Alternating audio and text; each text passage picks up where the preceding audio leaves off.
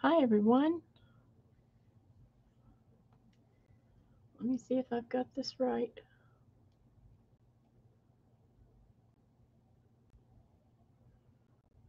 There we go. There we go.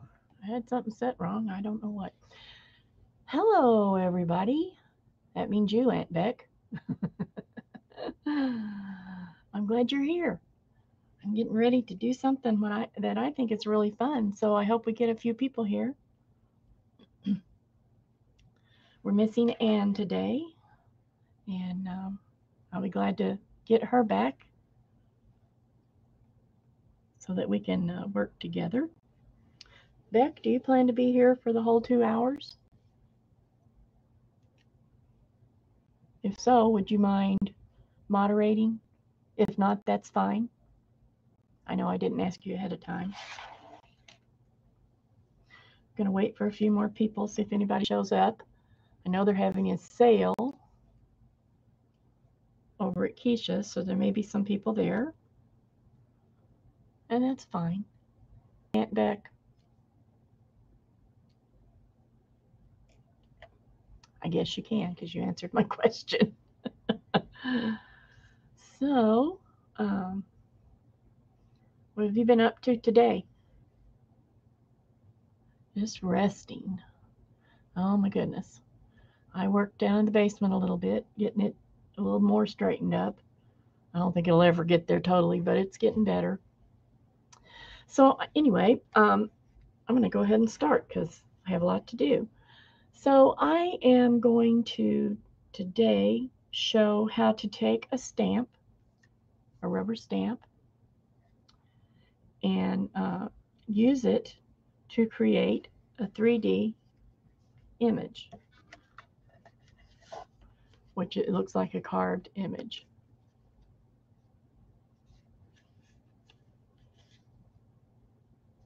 The back is flat, so it's not totally 3D. As far it's not the back; it's just the front of the image carved. So it looks like it's carved out, like you would see on a headboard or something like that. And that's basically what we're going to do today. If I have time, I might do one other little thing, but this is made out of polymer clay. There are several different brands of polymer clay. There's Fimo. Um, um, well, they just all go right out of my head. Sculpey, Cernit, several different kinds, but it's any kind of polymer clay. Some are softer than others. Fimo Soft is a pretty soft clay. It's not quite as hard to condition. You can do it with your hands fairly easily.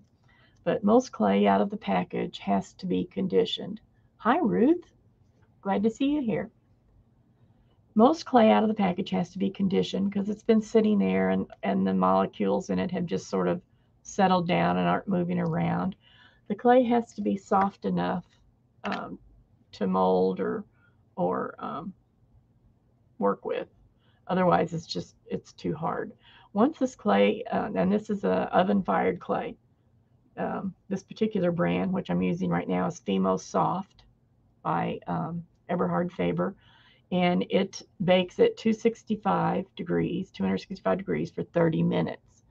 Now it also depends on, oh good Ruth, glad to hear that. It also depends on how thick the clay is. The thicker it is, the longer it needs to bake, and what brand it is, but it will always tell you on the package the temperature and how long to bake it.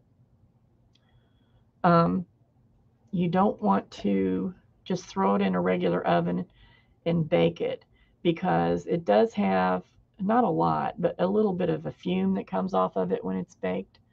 And hi, Janet. Oh, thanks. And so if you're baking it in an oven that is not dedicated to polymer clay, then you want to put it in like a container. So you could take like roasting pans and flip one on top of the other and clip them together, and that's enough to keep it from getting on the inside of your oven. So just as a safety feature, I thought I would tell you that. Now, most people who do clay a lot have a dedicated oven. You can use a toaster oven, a inexpensive toaster oven, all the way up to a convection toaster oven, which would be a nicer one to have. I always just had a small toaster oven and bought a uh, oven thermometer so that I can be sure, because they fluctuate so much, those little small toaster ovens, so I can be sure that the temperature was correct. And if I put it on 265 and the thermometer read 235, of course, I would turn it up a little bit until I had the correct reading on my thermometer before I'd bake anything. Now, um, normally I bake on a ceramic tile. And you can just get those at Lowe's or Menards or Home Depot or any place like that that sells tiles, and just buy one tile or two, however many you want, and just use that. Just needs to make sure it fits in your oven. Some of those toaster ovens are small, so but if you're putting it in your regular oven, you can get a bigger one as long as it'll fit in some kind of container and bake in the container. And those work the best. They're nice. I don't have any right now because when we moved, I got rid of all of mine. I got rid of my toaster oven and a couple other things. So right now, I'm just what I'm going to show you. I'm going to do it on paper, and that's fine. You can peel it off and put it on something later, or you can use like a to bake it in. You can use like a glass pie pan or something like that. So basically, that's the short version for polymer clay. There's a lot more to it. You can do so much with polymer clay. I mean, it's you can make cabochons that look like real stone. You just have to learn how to do it. But today we're not worrying about the color. Um, Obviously, this one was just done with the flesh colored clay. Today I'm going to show you some in white, and then I also have some pale, like a lavender color, just so you can see it better. But these are going to be painted, so I don't have to worry about the colors. If I had wanted to, I could have made the wings pink with pink clay, made the body flesh like it is now, made the hair yellow to look like blonde hair. Hi, Janet Nash. Nice to see you here from across the sea. But in this case, these are going to be painted, so I'm not using colors for color's sake. I'm just using the clay because that's what I have. So I want let's see, was that all I wanted to say about that? Yeah, it took me, this is a female soft clay, and last night it took me about 30 minutes to condition a block this size, and that was using a pasta machine. And you don't have to have a pasta machine to work on clay, but it helps so much, especially if you have problems with your hands or wrists or anything. So I'm just going to show you this real quick so you can see in case you don't know what one looks like. I've had this one for a very long time. I bought it somewhere for $5. And let me move this back. Where's my thing? And I've been using it for, I'm going to say, over 20 years, and it's still perfectly good. And this is the kind that it's a regular pasta machine, and it's the kind that you could make different kinds of pasta. You can roll it flat, and then you could put it through one of these, and it will make fatter or thinner noodles. So the way you use it for clay is this button over here changes the distance between these two rollers. So you can make it thinner or thicker. Hi, Mary Lou. Glad you jumped in. Oh, so anyway, this knob turns, and it's got, how many does it have? I think it has 6 settings, with one being the biggest. Some pasta machines are the opposite. One would be the smallest. Hi, Mary. Nice to see you here. And then there's other kinds. I have 2. Here's the other one. It's just the roller. So this was sold as a clay rolling machine. And I don't like it near as well as my old pasta machine. I think I picked it up at a yard sale or something. Like I said, I know it was about $5. They're a lot more than that if you buy them new. And so what it happens is this has a little clamp that goes in here, and then this clamps onto your table to keep it steady. It's heavy, and then the handle goes in the side here, and it cranks it. So it cranks all three of these. I have used these before to make strips, but I didn't really like the way it came out. So I just used this part. So, and the reason I'm not showing how that actually works is because it'll shake everything to pieces when I'm rolling it, and you'll just get sick. Oh my. So that's that. Now let me go back here where I was. And polymer clay can be, once it's baked properly, it can be drilled, painted. Um, you can do just about anything with it once it's cured. So I normally, when I used to do clay a lot, I would have 2 or 3 different or more different uh,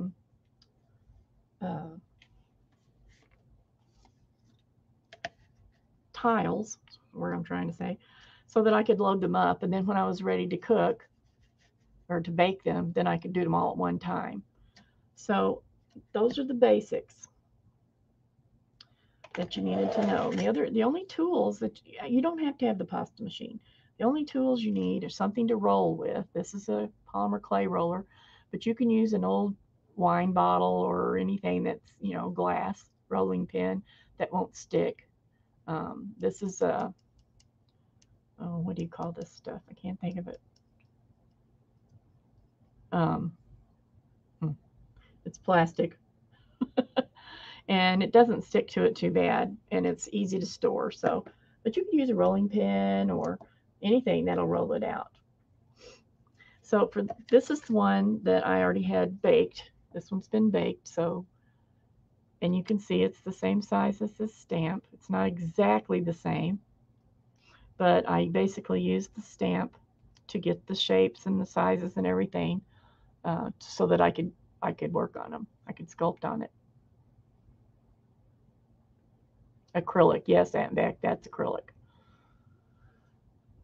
Okay, so that's the one I wanted you to see that I had already made.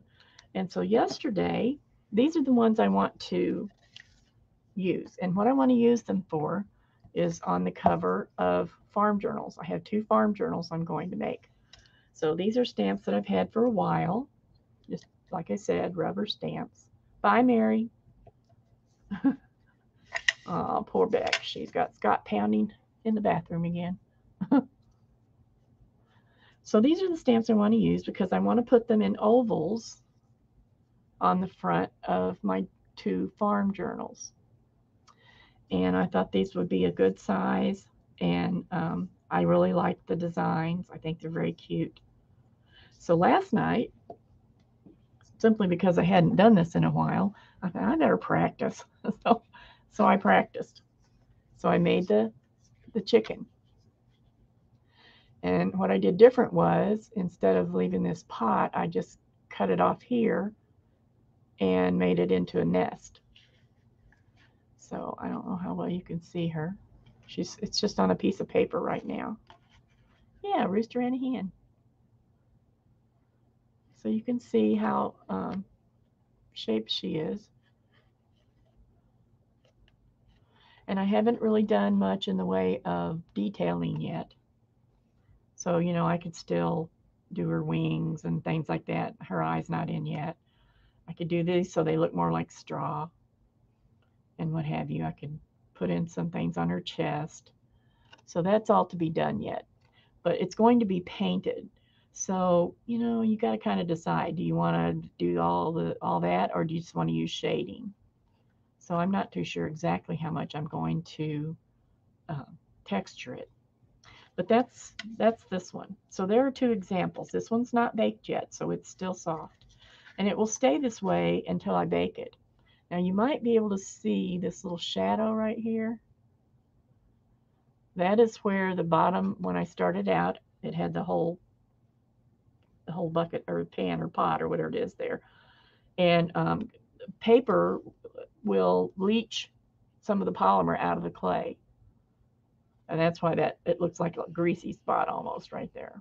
But it doesn't hurt anything. So this can sit for a long time before I bake it. But you bake it first, then you paint it.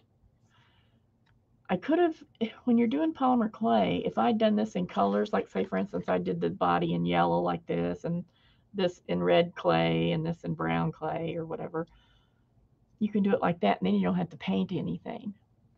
But I wanted to paint them, so I did them like this.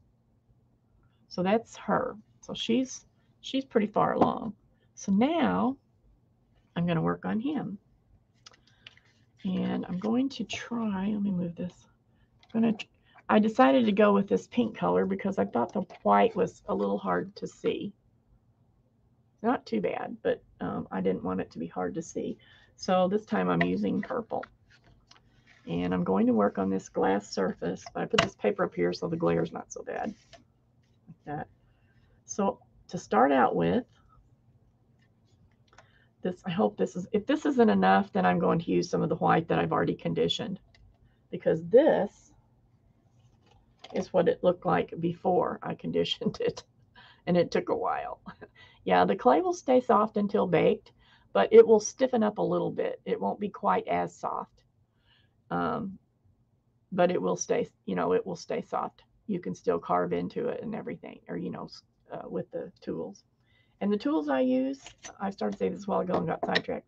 I have my roller, I have an X-Acto knife, I have an old ceramic tool, I have a whole stack of dental tools that I can use if I want to, but all that's not necessary. I like to have a tool that has like a spoon shape on the end of it, like this one. Let me see if I can get that. See how it's got a little spoon shape? This is a Cricut tool. And I usually have a smaller double-pointed knitting needle, but I don't know where. I had to dig for all this stuff because I haven't used it in a while, so it's kind of like not sorted too well. I like one of these because it's easy to use on edges and stuff. And a pokey tool. This is also a Cricut tool. And some small stiffish paintbrushes, and I'll show you what those are for in a minute.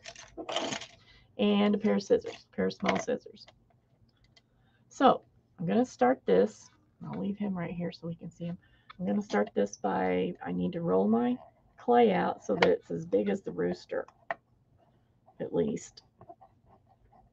And I could do this on the pasta machine and do it really fast, but I've already put that down on the floor, so I'm not going to drag it back up here. So there's a couple ways you can really do this. You can start with a big thick slab and carve it down, or you can start from the bottom and build it up. So I'm going to start from the bottom and build it up because I think it makes more sense to do it that way, and I think it's easier if you're not used to sculpting or layering things in order. I think it's easier to see it that way.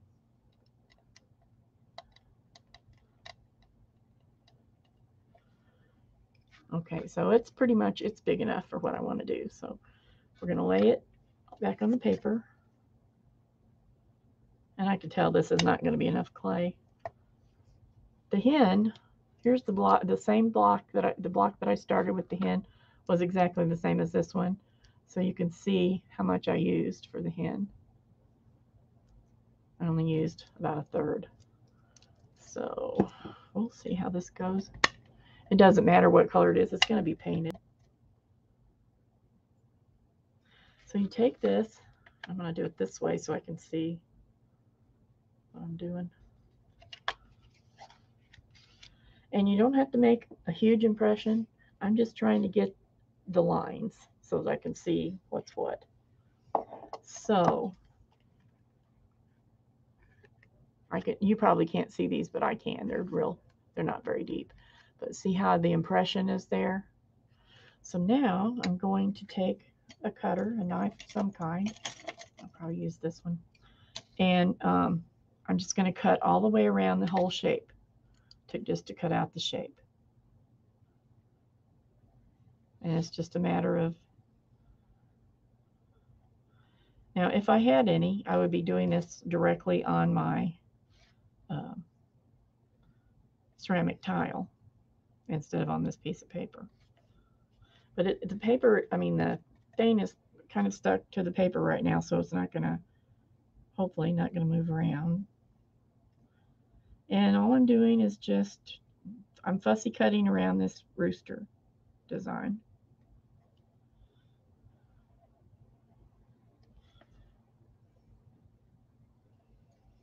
And don't throw the clay away, because it's still good.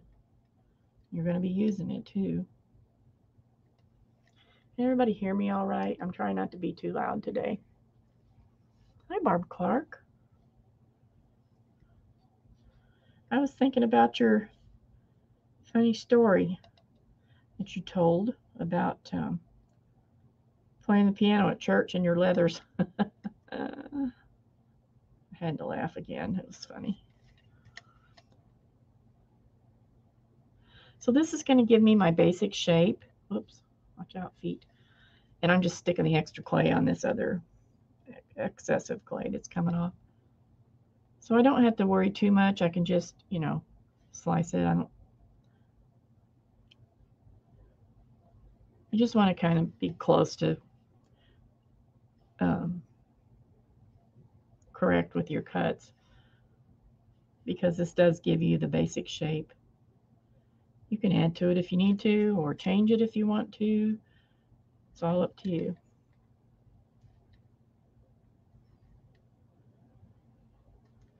I think it's fun because you can take, you could really take any stamp you wanted. Some work better than others, of course, but I think these are some good choices. Watch out for your toes, little guy.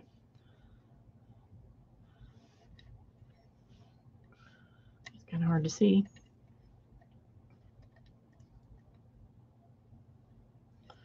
This rooster's going to be dizzy by the time I'm done.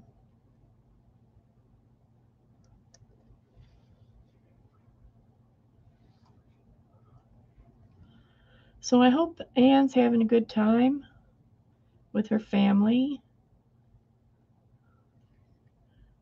I can't remember if she said they were doing the hockey today or yesterday. I think it was yesterday. She gets to see her grandsons playing. She was pretty excited about that, I think.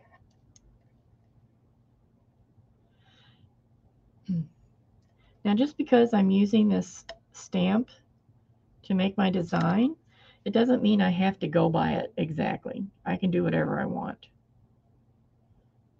If I don't want his feathers to stick out as far, I can just cut them off. Or whatever. If I want him to be sitting down, I can just cut his legs off. Okay, now this didn't go all the way to the edge of the stamp, but that's okay because it'll get covered. So you just kind of, go around and use a thin cutting tool and cut a nice line all the way down to, right now I'm cutting it all the way to the paper so that it will pull out easily.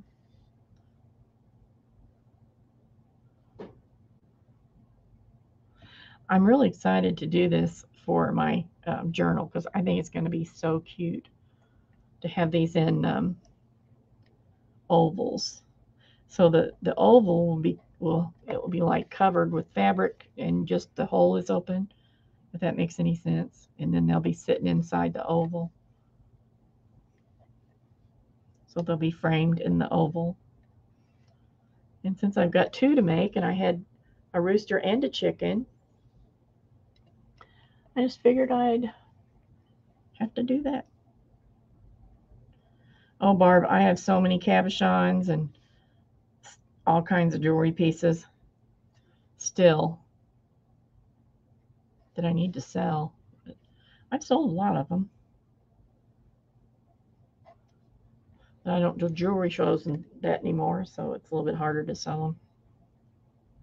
Keisha sold a lot for me this last year.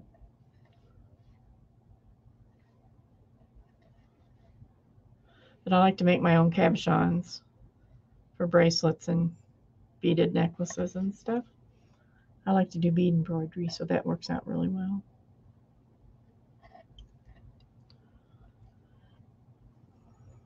Almost done here.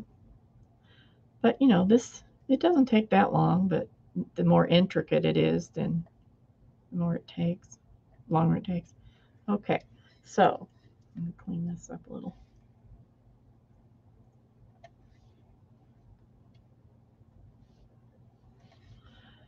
So there we go. We've got the basic shape. And at this point, if I wanted, I could go in and clean some of this up, but I don't really need to yet because I'm going to be adding on top of it. So here's the rooster shape. And you can still see some of his markings. So that's kind of a good way to keep track of what you're doing. Now, from here on, I'm going to be layering. Now, if you think about this rooster and you try to think about what is the farthest away from your eye, and the farthest away would be this part and this part probably, but really this part, and I would say his face, because this part of him, you want it to be a little rounded so that it looks, you know, it doesn't just look flat, because he's actually rounded.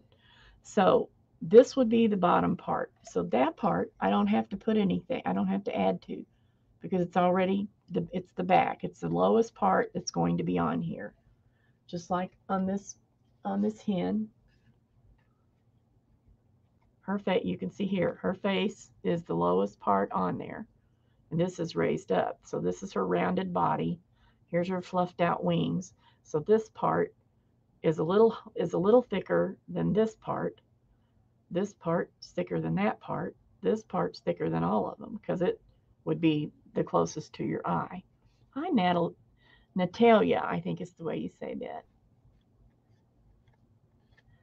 Nice to have you here, Natalia. We're usually here on Sundays at 4 o'clock with Ann, and she's out today. So you just look at the picture, the stamp of the stamp, and if you don't have, like if you have a clear stamp, just stamp the image so that you can look at the image. You don't want to have to look at the stamp itself. It's a little more difficult, but so that you want to have an image to look at. So if you don't have a stamp, a block stamp like this, a wood stamp with an image on it, just stamp it on a piece of paper. Then use that piece of paper as your map. So in this case, like I said, the farthest away part is his body here. So I don't have to add anything to that. Now, these wings are over top of, these wing feathers are over top of these tail feathers. I don't know if you can see that or not, but they are. So his wing feathers come out to here, and his tail feathers are behind it. And then the wing feathers are going to be in front of this and this. So do you get what I'm saying? You have to look and see how it's layered and what's in the front and what's in the back. And then what I do is I just take whatever clay's left over or whatever clay I'm using, roll it out to about how thick I want the next layer to be. And you don't want to get it too thick because then by the time you get done, it'll be like this, you don't want it that big. Okay, so where'd he go? Here he is. So now the next thing I'm going to layer, I'm going to do his tail and his, what do you call that part? I don't know what it's called, up around his neck, I guess. Oh, his chest, this is his chest. So all I'm going to do is I'm going to find the part that I want to replicate, which is his tail, and I'm going to put this clay on his tail. So it has to be big enough to cover the whole tail that I want to replicate. And I'm just going to lay it on there, like so, however it fits best. And just just press enough to where I think it'll leave an indent. It'll leave an impression on the clay. Then I pull this off, and I can see where those feathers are. I can see that. So now I can take this piece, and if it's handy, I can use my scissors. And all I'm going to do is match up what's going on, and I'm just going to cut around that. I could do this with my knife. Sometimes it's just as easy to cut. And I'm just sort of cutting around the edge or the ends of the feathers, then I'll go back and trim them off. And because I didn't impress this very well, I can't see. Okay, so here is, here is the wing feathers. I'm going to cut them out because I don't want them yet. Well, I can leave them on there. It doesn't matter because it'll get built up anyway. And then here is the top. Okay, so I cut away what this layer does not consist of, I think. Yeah, let's go like this. You know, I'm going to do that over because I really don't like the way that turned out. And I'm going to add a little bit of clay at this point. And I don't care if it doesn't match because it's going to be painted. So let me roll this out again because that wasn't really big enough and I didn't do a good impression. And that's the thing. If you don't like it, roll it up and start again.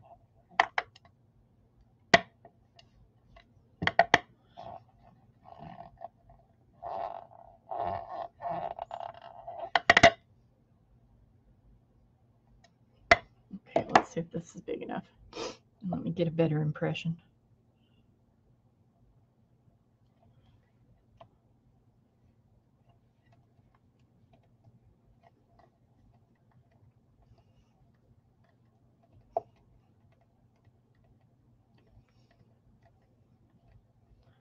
Aw, we're glad you're here, Natalia. Now that looks a little better. I can actually see all the feathers.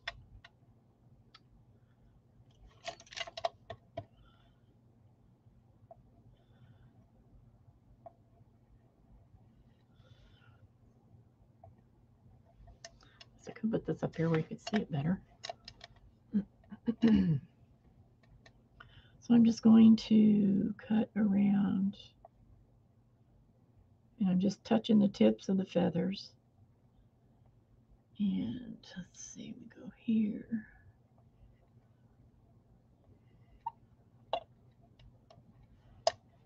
And here.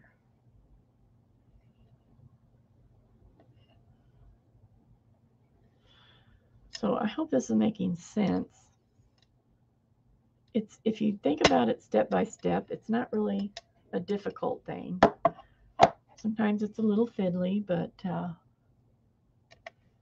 I'm just going to go back and cut those tips out again. So this is the tail feathers that I'm working on right now.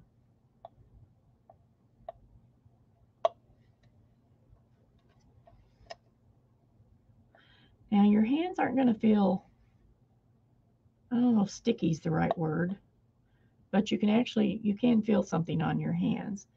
And some people notice the smell of polymer clay better or more than other people do because they're just a little bit more sensitive. I don't find it offensive, and I find a lot of smells offensive. So I can smell it, but it doesn't bother me. And also some people find that when they bake the clay, they can smell it then. But it's, like I said, it's not really offensive. It's a good idea to have ventilation, as always, you know, whenever you do something like that. But I don't find it an offensive odor or anything. But you do want to protect your oven, I think. Polymer clay is not, you shouldn't be eating while you're doing polymer clay. You shouldn't put your hands in your mouth or your eyes or anything, of course, you know. But once it is baked, it's okay. It's not really toxic once it's baked. Just use your common sense, you know, like you would with for anything. Now let's see, where am I here? Okay, So now I got my tail feathers cut out. See, this didn't go all the way to the end of the clay, but that's all right. So I'm going to put my tail feathers where they belong, which is right here. So see, I'm making another layer to raise this up so that it's thicker. It's going to be thicker. And then the next layer will be even thicker. So I can go ahead and use my fingers, use my tools to get these things pressed together so they seal together. You want to make sure you get, you press it down so that there's no air bubbles in there and that they are together. Then I take a tool, and this is where a tool like this little spoon looking tool, or let's see what's in this. Ow, that hurt. Poke myself. Here's another spoon tool, and here's a little bitty spoon tool, so that's probably what I'll use. And here's one that's similar to the Cricut tool I've got. So anyway, you can use whatever you find. If you can't find a tool that works for you, take a dowel rod or take a skewer, a bamboo skewer, and make yourself one.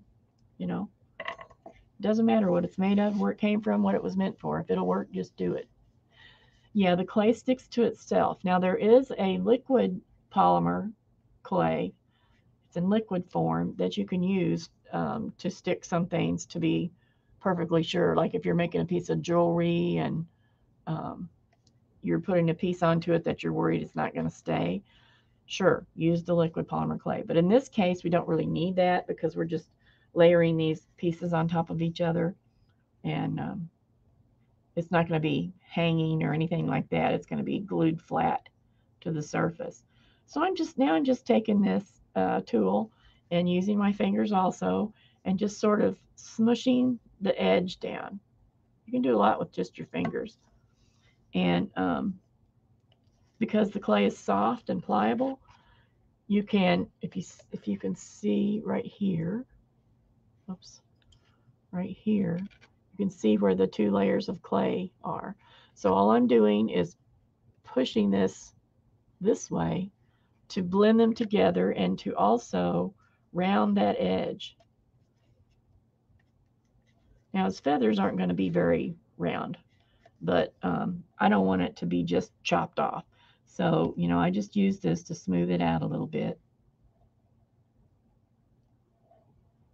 And it kind of slides the clay a little bit. You know how clay works. Now, I figured by now somebody would be asking me, do I have to use polymer clay? Can I use air dry clay? Yeah, you can use air dry clay. You have to be a little bit more careful because it has a tendency to crack. Polymer clay is not going to crack. But since it's something that's laying flat, you're not as worried about it being chipped off or something, in this case anyway. If I was going to put something on there that had something sticking up, well, I wouldn't do it in the first place because it's on the front of a journal. But if I were making something that was going to have something sticking up, like an arm or leg or something, that's not going to, you need to do something like that in polymer clay or some kind of clay that's not going to crack and break. Air dry clay will crack and break, in my opinion, and I would not waste my time by doing it like that. Now, I did a class at a bead retreat one time showing them how to make clay faces to use with beading and stuff. And we used air dry clay because it was cheap and we were just learning how to do it. It worked the same, as far as the technique and stuff. You had to use water a little bit more to keep it moist enough until you were done. With this, I can leave this sit for a week, come back to it and work on it some more. So I've got that, I didn't do that part. I've got that kind of together. It's just a matter of how you think it should look. I could get real picky about it and go in here and separate all these little areas and make it look real feathery. But I don't want to do that in this case because I'm lazy. No, I really think that for the application I want to use, that it's not necessary. Now, if I have something that still needs to be, doesn't look quite right, I can just trim it off. And you can actually do that until you get to the point where you're putting it in the oven. You know, if you see something later, it's not like, well, I can't do anything about that. You can add clay, you can take clay away.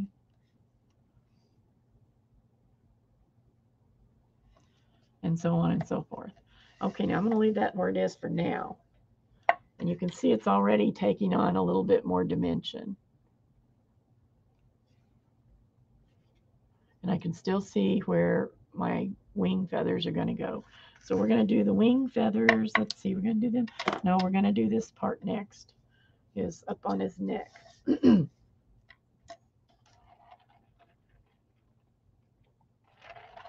So are y'all liking this? Bye, Barbara. Buy some good stuff.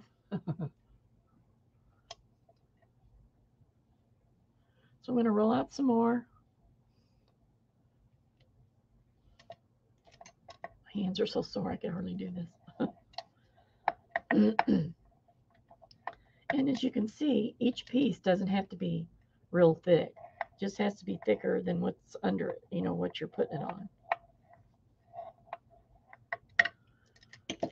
I made this one a little thinner, and I'm going to just do this part right here because I think it should be above.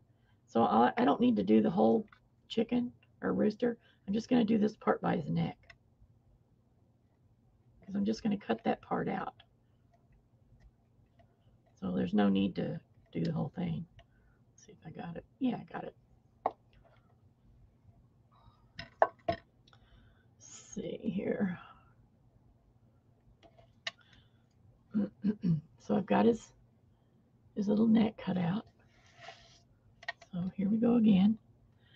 Now I can go ahead, I'm going to cut around his face, but I can go ahead and cut the wattle with it because I'm going to be adding some to that. So it'll help to have it underneath. So I'm just going to start here. Now this white clay I can tell is a lot softer because I conditioned it a lot more than I did the purple clay. I conditioned it last night, so it's already nice and soft. The purple clay I just did a little bit ago, and it was stiffer to start with. Some of this clay has been I've had for I don't know how long, quite some time, 10 years probably less than 10 years, some of it. But there was a big sale one time, and I just bought a whole bunch at that time. I could cut out the comb also, but I'm not going to. So I just cut this part out.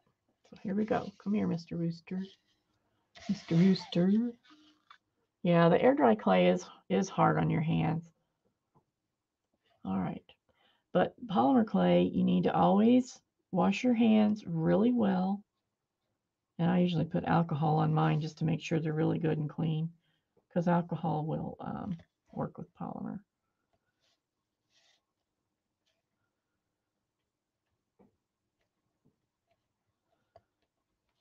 So I'm just stacking this up, and I'm using my finger again to smush and round that little edge down to the layer under it.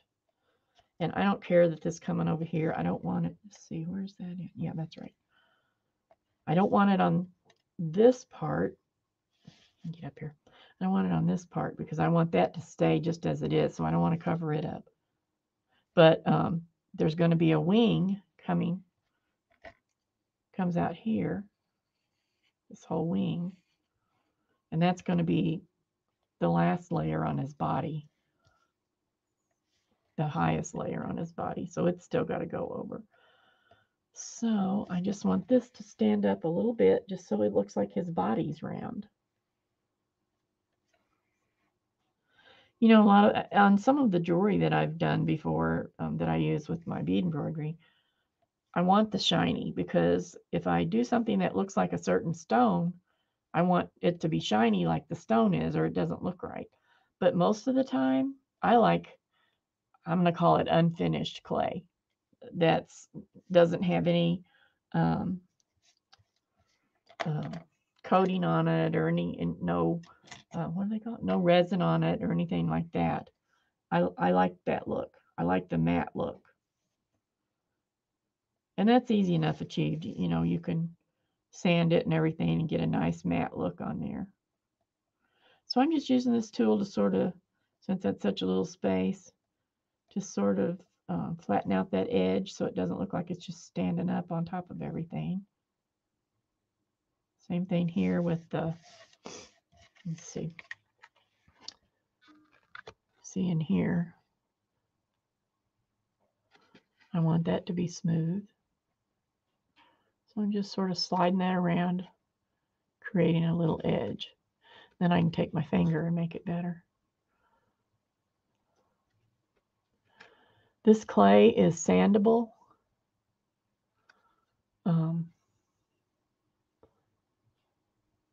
And if you want it to look like glass, you can get it to look like glass.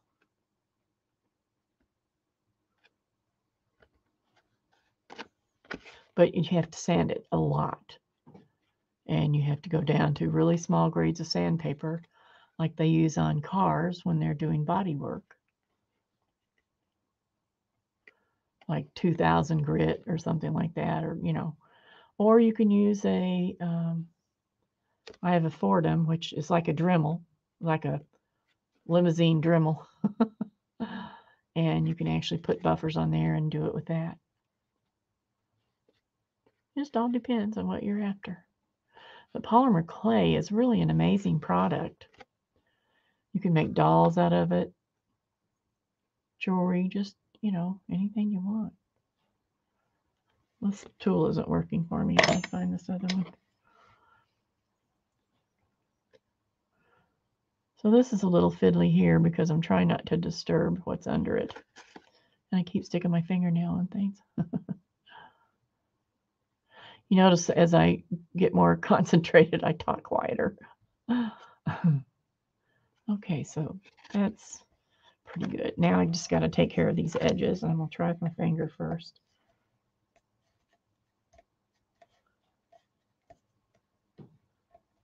And you can always go in and draw a line if you need to draw some lines to, show where things are dented or whatever.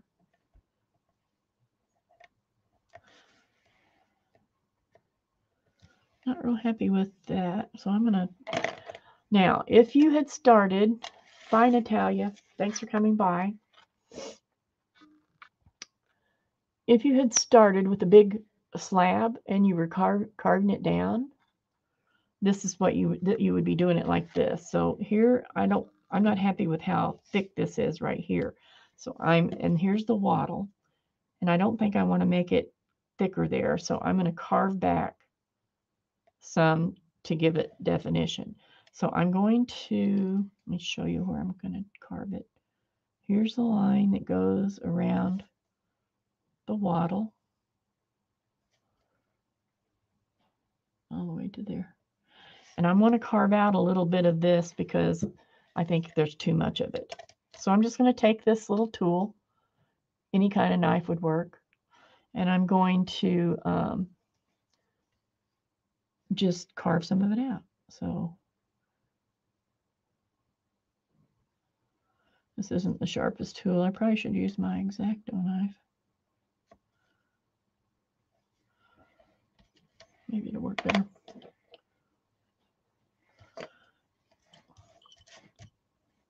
I have to pick it up, sorry. So I'm just carving around here, slicing out some of that down to the wattle.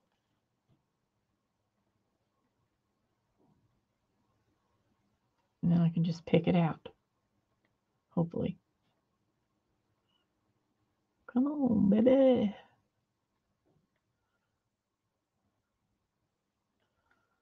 There. So I got that roughly chopped out of there. Now I just want this wattle. I use my fingers when I can, but sometimes you can't. So I just want this wattle to go down so that it's smooth. And I want this that I just cut out, I want to flatten that out because I have a couple little chunks down there. And then also smooth it out this direction.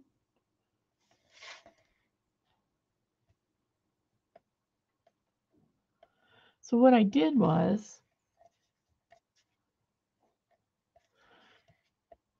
I recessed the area around this wall, and I know it's probably difficult to see what I did because it's two colors. Let me see if I can turn it. Maybe.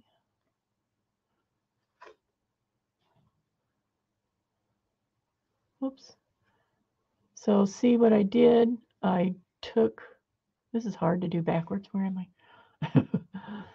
I took some out, and then I just went and smoothed it down like this to make it, to give it a good smooth transition. So if you were carving the whole thing, that's what you'd be doing. You'd be taking stuff away instead of adding, well, taking away and adding in, but mostly taking away, just like I just did. Does that make sense? This is harder to do when you have long fingernails. And mine aren't even that long. Okay, so that's a little rough, but I'll fix it better later when after I get to where I'm at the fixing point. Okay, so there's that. Now, what is next is the wing feathers. So let me go back to my stamp. Here we are. I'm going to go back to my stamp and get some wing feathers. I don't want them to be very thick, but I do want to raise up the middle area of it. So I'm going to make a little ball of clay and flatten it out so that it's not too tall, just big enough to give a little lift in the middle of the wings. So I need to shape it. Excuse me.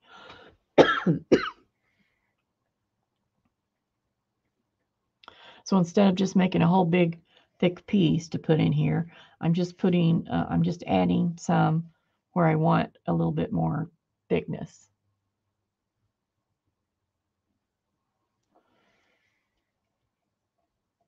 Which would be like right here. So I'm just putting this little piece in here, pushing it down, kind of rolling the edge down.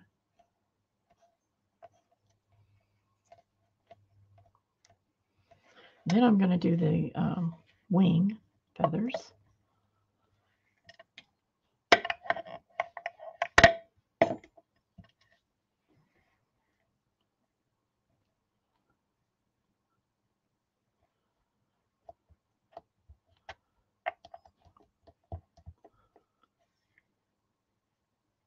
There.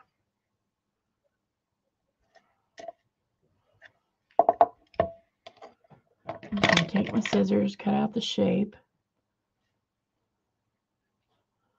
And this isn't too thick because I didn't want it to be too much thicker, but I want to be able to tell that it's going over the other wings. So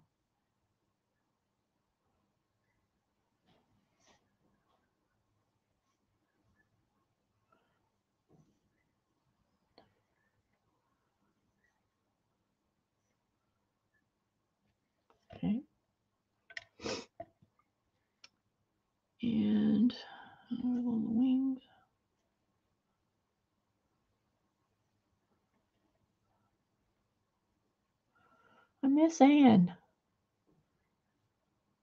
She could be talking.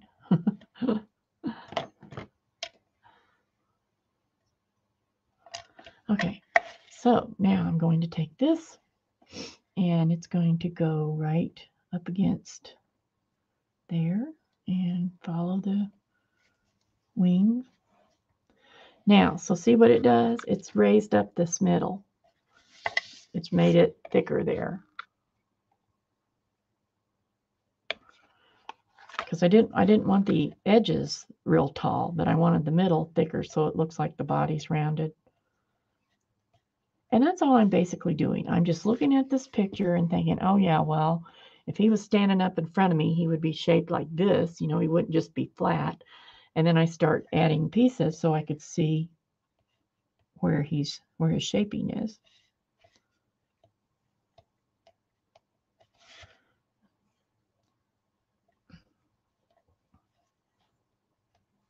Now I want, in this case, I want to find my tool. Where did I do it? Oh, here it is. I want this part of my wing to be like really attached to the body because that's where it grows out of, sort of on the front part. So I'm mushing that down a little bit so it's closer. And then I'm just making sure that everything's in the right place. Now I can go and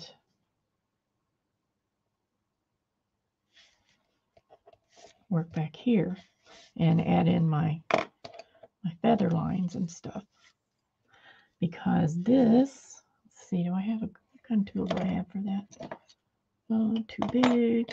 I think this one will work. See, this is a good little tool. It does a lot of stuff. So now my feathers, here's a group of feathers. Here's another group of feathers. Here's the other group of feathers. This one's on top, then this one, and then this one's on underneath. So it's the tail feathers, and then there's the back group of feathers. The next group of feathers is a little over that, and this is over that, and this is over that. So each one needs to look like it's, I'm just going to use this tool to make some feather marks on here. Each group looks like it's on top of the other group. I might not be putting as many groups as is on the stamp, but we'll see. So this is going to give me indication where the feathers are.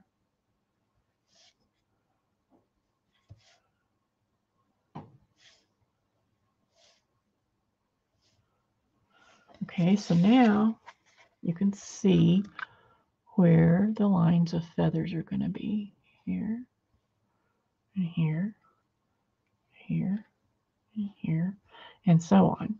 So now what I have to do is I have to go back like I did right here and kind of scoop out some of that so it'll look like they're layered on top of each other.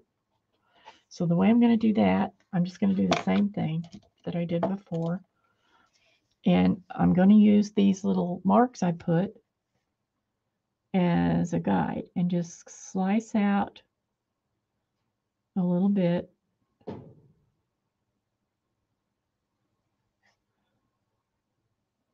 So that it looks more dimensional.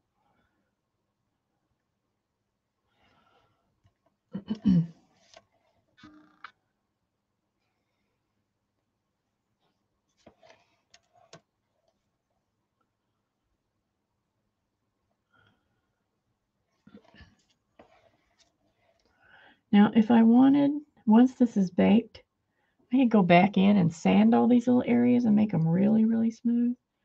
But I probably won't do that because I want it to look a little rustic, you know, is what I'm thinking. And I'm not quite sure how I'm going to paint it yet, but I might even use like a wash so that it looks antiqued or something to that effect. So I don't necessarily want it to be real, real smooth because if I put a wash on it, it won't have anything to, it won't show up as well as if it's a little rougher. I hope that makes sense.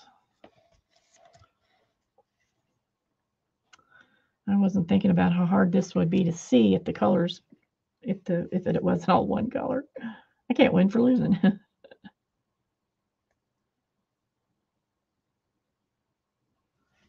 So I'm just sort of digging some of this out so that it will look like it's more layered. I could have went in and layered each wing, you know, each section. Could have started here, then put this on top, and this on top, and this on top, but I didn't do it that way. This will work all right.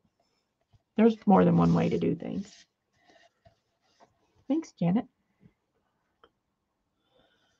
So now I can go in and what I'm doing is I'm just kind of mashing down into that little corner there, and plus mashing behind it to make it smooth, to make the transition smooth. I'll have to hold it up and show you because I know you can't see it with the way these colors are. At least I don't think you can. Let me do this and then I'll show you.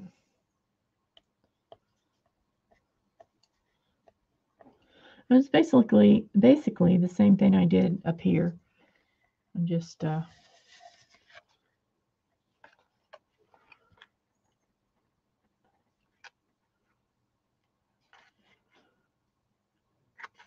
shaping it out a little bit.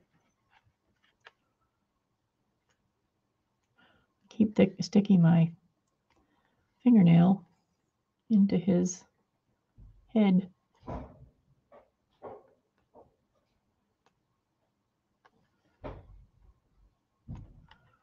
So I hope this is giving you at least the idea of how to do this so that if you decide you'd like to do it, you'll get it. You could really do it with any clay. I just like polymer clay because I've used it a lot. So if you look at it from the side, let me get it the right way. Where's that black paper?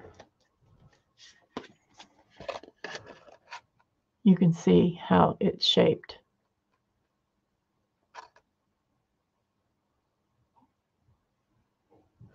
It's hard to tell from the front because the colors are just blended in. So let's see, what else is there to do? I can go in and put some lines in for the feathers, pick up the little check design that's on the, see this? I can, it's already there a little bit, but I can go in and make it more noticeable. Put some lines in these feathers, do a little bit of straightening out in different places. I'm not going to do anything to the feet because they don't really need it. So this is basically done. It needs a little bit of work. Oh, I got to put the comb on. I didn't do that part. Let's just do a little bit on that. This part right here. And I'm just going to squish it out and put it on.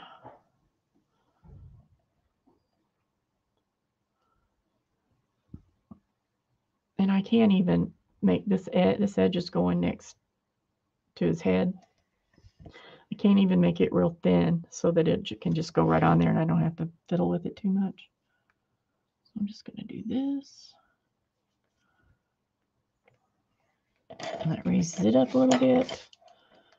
And just freehand it.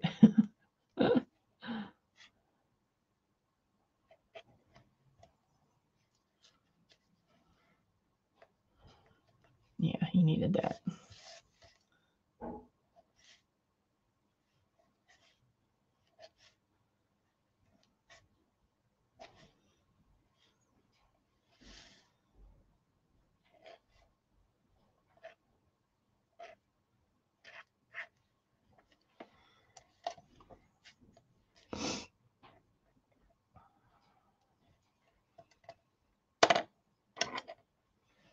And then just straighten that out. Clean up the edge a little bit.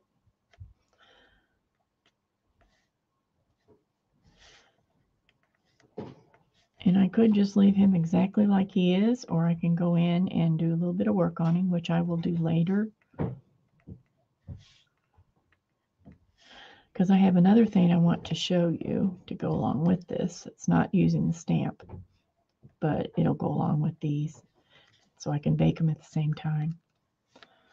So, you know, you can go back and look over it and see if there's anything. Like I'll probably need to straighten his toes out a little bit, put in some details, feathers and stuff on there, and then he'll be done. So let's look at him. I know this looks really messy, but that's just because of the change in the clay, the color. It makes it look like it's not finished, but it is. So here he is. So you see I have plenty of room to put in some feather marks. And I need to go around and clean up some things, like right here. There's a line showing there where it joined, so I need to smooth that out. Do a little bit of rounding here on the front of him because he looks too square. And things like that. But otherwise, that's basically the technique. So the other thing, let's look at these one last time here. So here's the rooster. Like I said, I still have to put all his feathers in. I chose not to do this feather right here. I might add it back in. I'm not sure yet. Here's the chicken. Where's the chicken? Come on, chicken. There's the chicken. So I hope you thought that was fun. Now what I'm going to do is set this aside. And I wanted to make some tassel toppers. Here was the original one. I want to make some tassel toppers for these two journals. So I'm just going to take some more of this clay.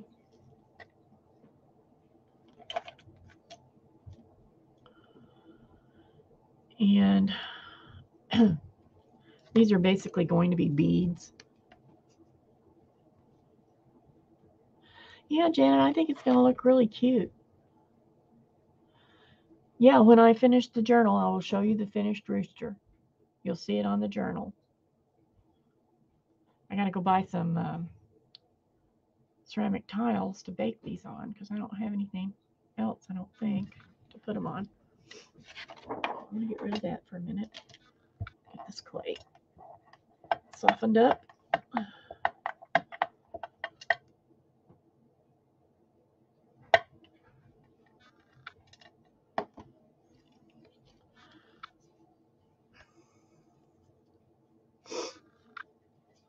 Hi, PM Studio. PM Artist Studio, I should say. I don't want to short you. How you doing, Mariah? Okay, so now I got to decide how big. I think I want these to be kind of not huge. So I'm just going to take, they're not going to have legs, so I don't have to worry about those. Actually, this rooster looks pretty good. I'm real pleased with him.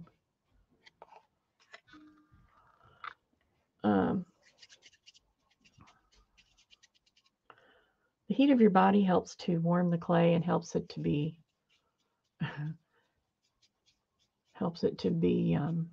softer. So if you get a block of clay that is been sitting around, especially for a while, and it's hard, kind of hard to condition, people do different things. Some people will sit on it. Okay, Janet, thanks for coming by. Hi, Kathy.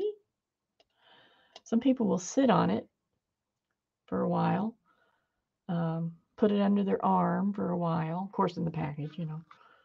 I put mine in my bra. If that's the warmest place I have. And after it's in there for just a little while, it'll warm up a little bit and it'll be a little bit easier to use. So let's see what this rooster looks like, because I want it to look. I'm just going to take this ball and kind of shape him into a rooster. And then I have to put a hole in the middle. So I'm just looking at this shape kind of to help me remember how it looks. I don't want this to be too big. I don't want it to be like a shade cord or finial or something like that, because it's just going to be hanging on the end of the book of the journal. So let's get this basic shape here. So I've kind of flattened it out, took that ball and flattened it out and just sort of cut it for the basic shape, so it's starting to look kind of roostery. I'm just going to try to make it like this because it'll go on this book, so that way it'll kind of match, you know.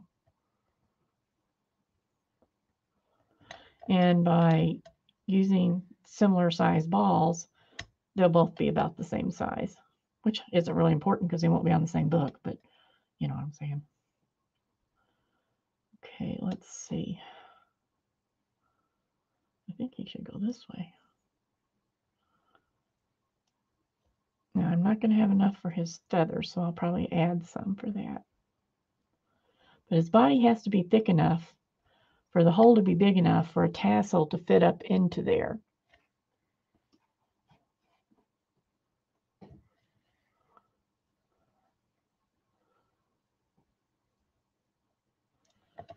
So, but his tail doesn't have to be thick, so I'm going to cheat a little bit and do this. Leave his body kind of roundish.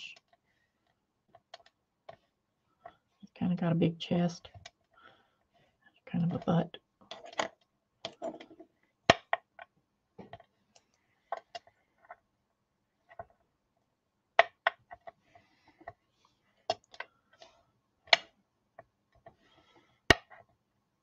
Sorry for that clicking. Okay, come on, buddy. So I can add to his tail.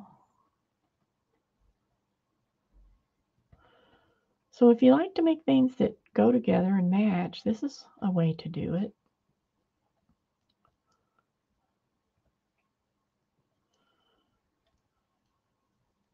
You might be able to do it better than I do. Okay, now. So, no, that's not right. He has a big old chest and a little skinny bottom. But I don't want that. Okay, so here's the back. Here's the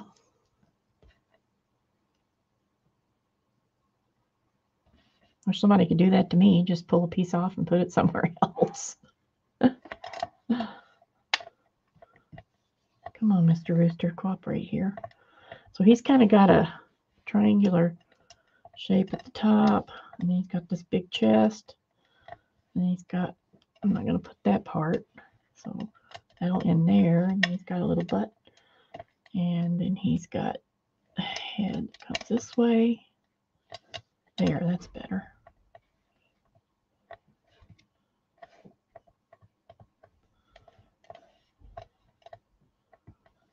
All right, need more clay.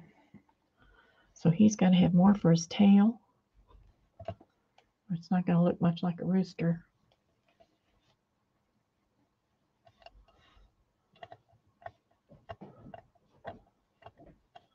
So I'm just going to add on here and fix it until he looks like he looks. So I can take off or put on wherever I want.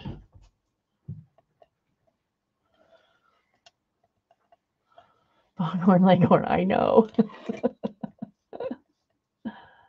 Oh my goodness.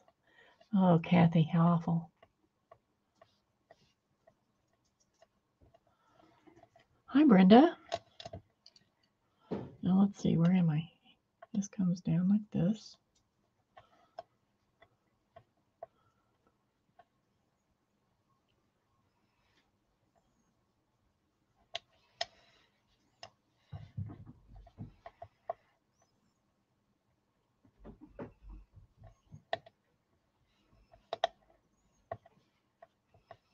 Now it's just a matter of carving everything in there. I could have left it just like a solid shape and then just painted everything in, I guess. I haven't made one of these before, but I've been wanting to for a while because I like tassels.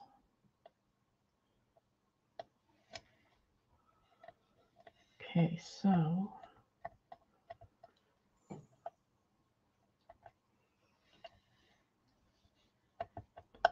it really is thick. He's not going to get that many tail feathers.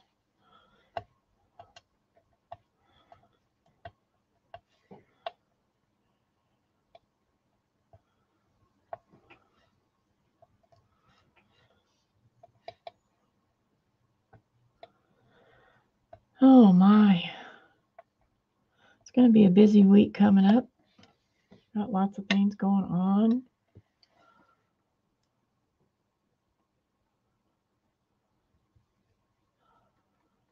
Yeah, Kathy, that is a big weight lifted off. I don't blame you.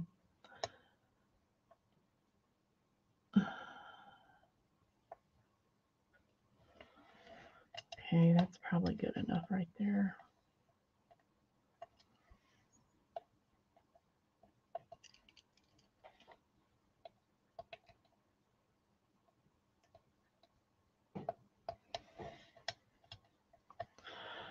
And then,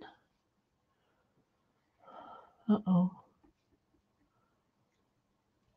Oh my goodness. It's a good thing you're getting it fixed, Becky.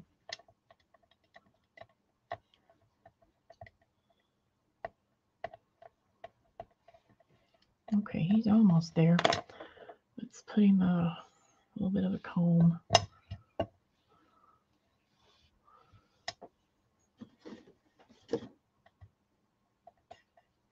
Come on, buddy.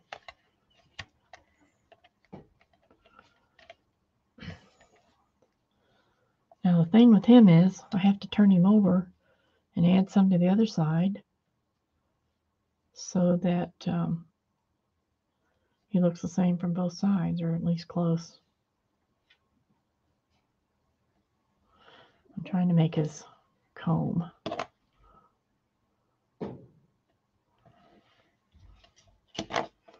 Why is there such a shadow here?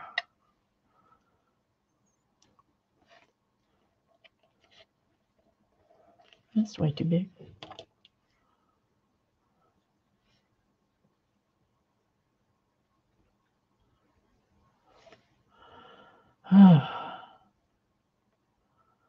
Becky, now's not the time to have a pit in your stomach when the bathroom's all tore up.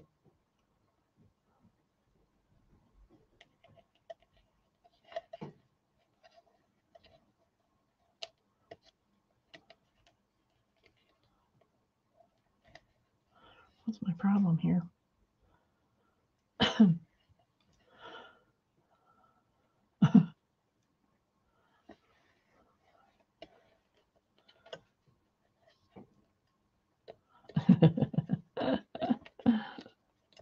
I figured you did. I was just trying to make you laugh. All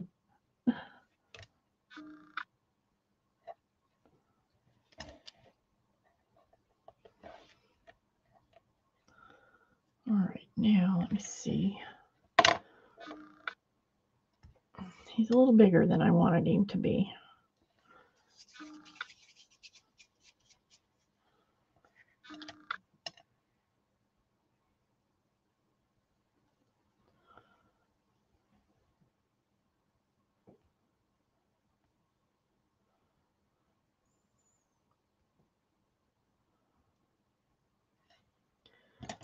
Now I showed you this knitting needle, and this is what I like to do with the knitting needle, or anything round like this. You can just kind of roll it across there and it will work it out to the edges.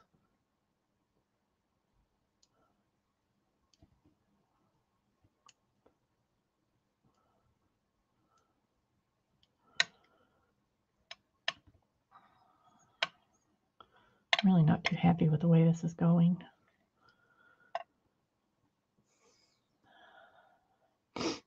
But you never know until you try.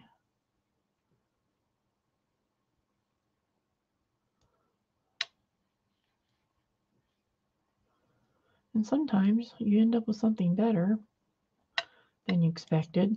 I don't know if this will be one of those times.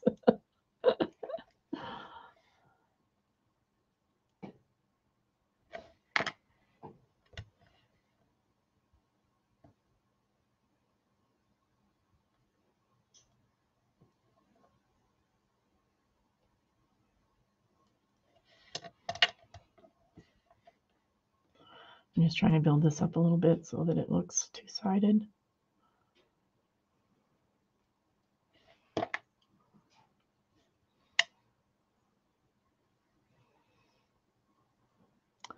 And I think I'm trying to make it too complicated. Okay, this is what you do when you're not happy with how it's going. It's not horrible, but I don't like how it's going. Before I waste my time doing anything else, I'm going to start over. No fear.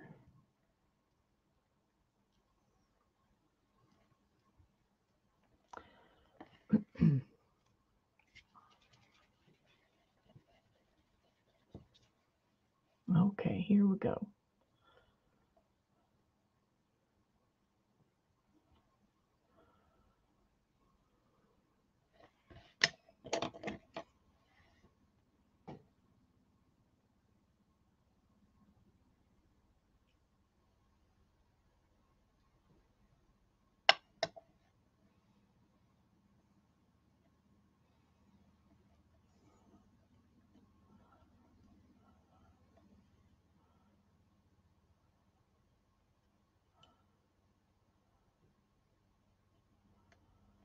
Here we go.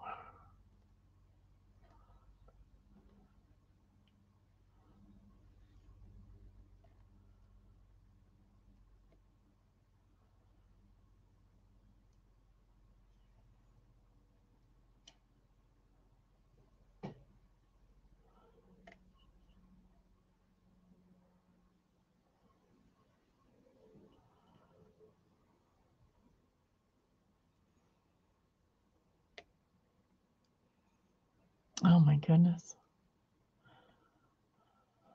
So you're taking everything out, Becky, and starting from scratch, sounds like.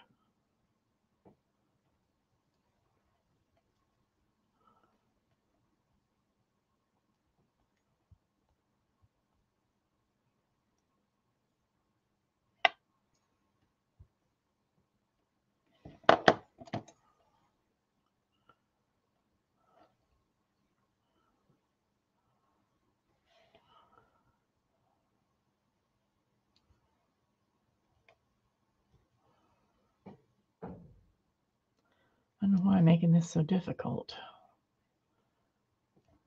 All the way to the studs. That's the way to do it. You're going to do it, do it. Oh.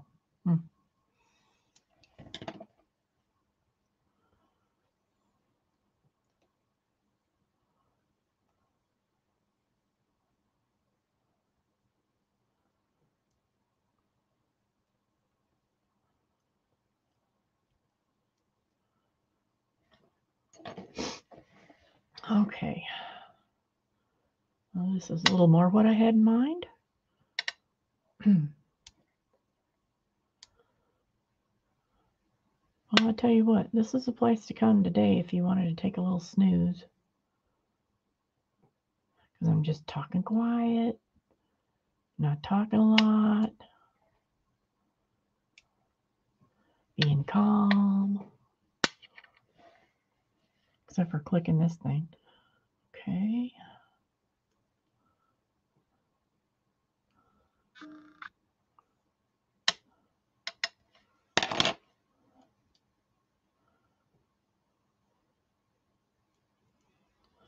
Alrighty, now. Let's get his beak, his little fat body.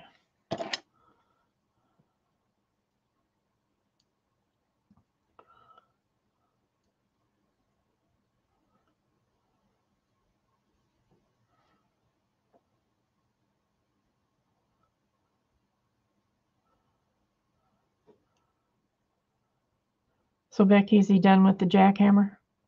At least that over with.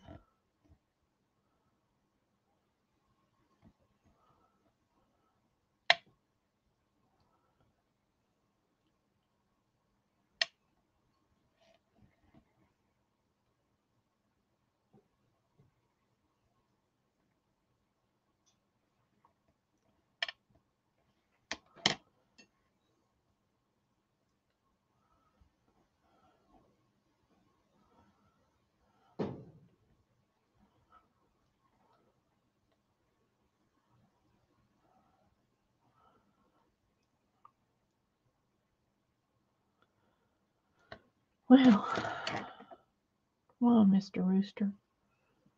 Don't be obstinate.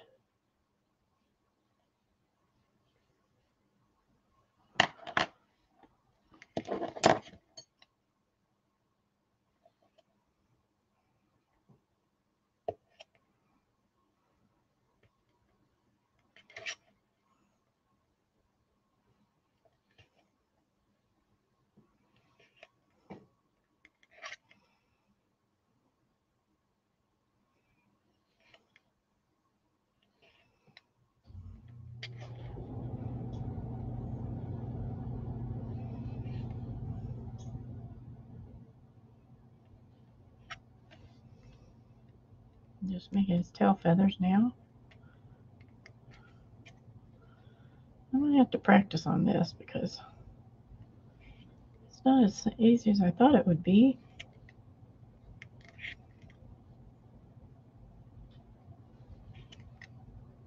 But you never know until you try. I'm real pleased with how the rooster came out, I have to say.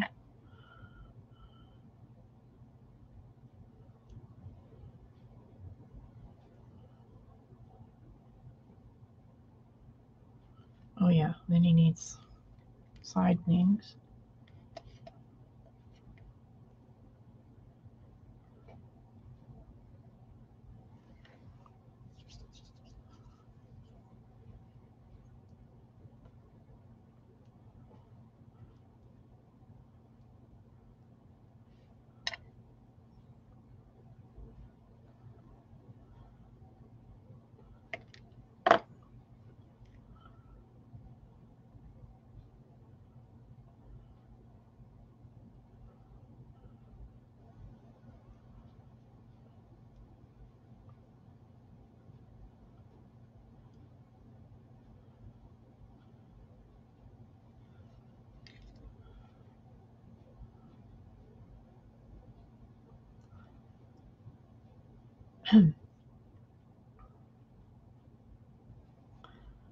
Well, so this will bake at the same time that I bake the other things, and then I will have to make the tassels and insert them into the bead. Let's get his head done, and he'll be done. I might make some more of these, practice a little bit till I get a little better at it, because I think I'm making it just too difficult. It's not really, shouldn't be that hard. Okay, so here's his.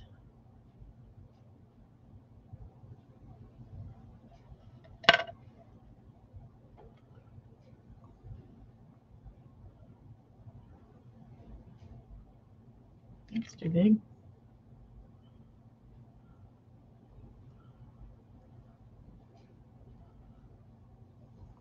Okay, here we go. Come on, my man. Get that on there.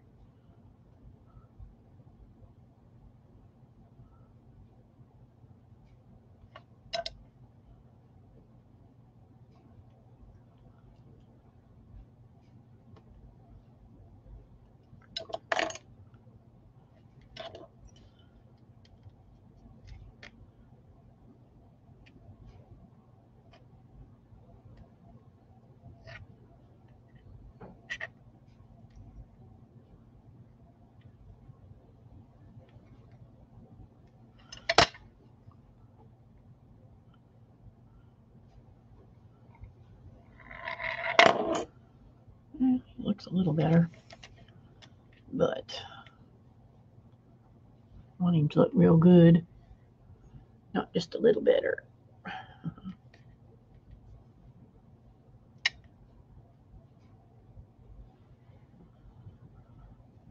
Let's get his gobbler on here.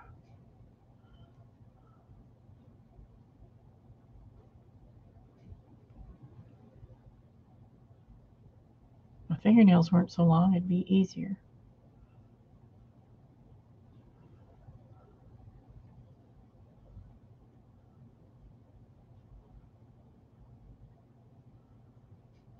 Okay, little buddy, I guess that's good enough. Good enough for you. So then the tassel will come up from below, and I want to make this a little bigger down here because that way the tassel can fit up inside the top of the tassel and you won't see any knots or anything.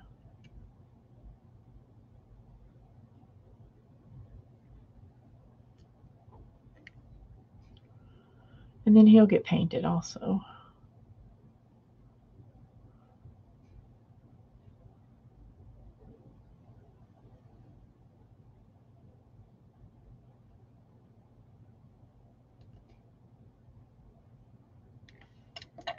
Okay. So here he is. Took longer than I expected.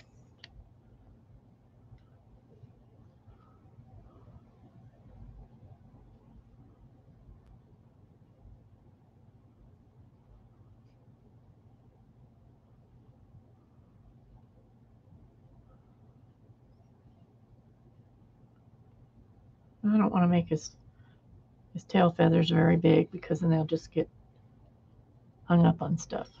Okay, let me put this up here. So here he is. And there's the hole in the top for the hanger to come out. And there'll be a bead up there too to close the hole up. So, and then here he is from the side.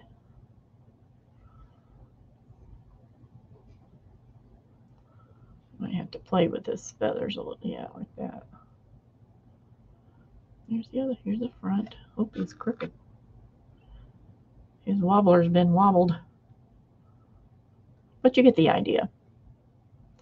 And then the bottom, I carved it out a little bigger so that the tassel can fit up inside there. And then I'll do one for the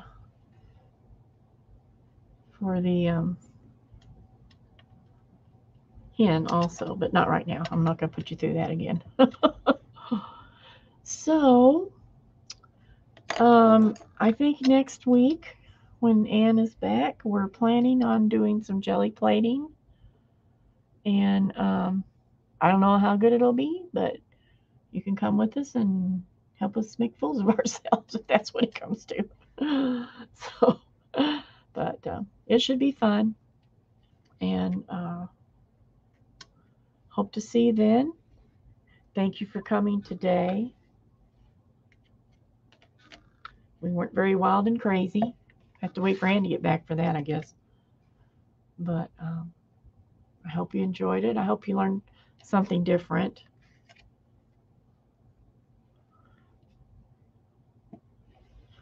And here's what we did. Stand up. Okay. Thank you so much for coming. Aunt Beck, thank you for moderating for me. I hope everybody gets all their construction done. It can be a pain, I know. And I hope you all come back next week at 4 o'clock Central Time. Ann will be here. I'll be here with her. And we will be crafting and creating friends. So I'm going to say bye for now. Everybody have a great week. Bye-bye.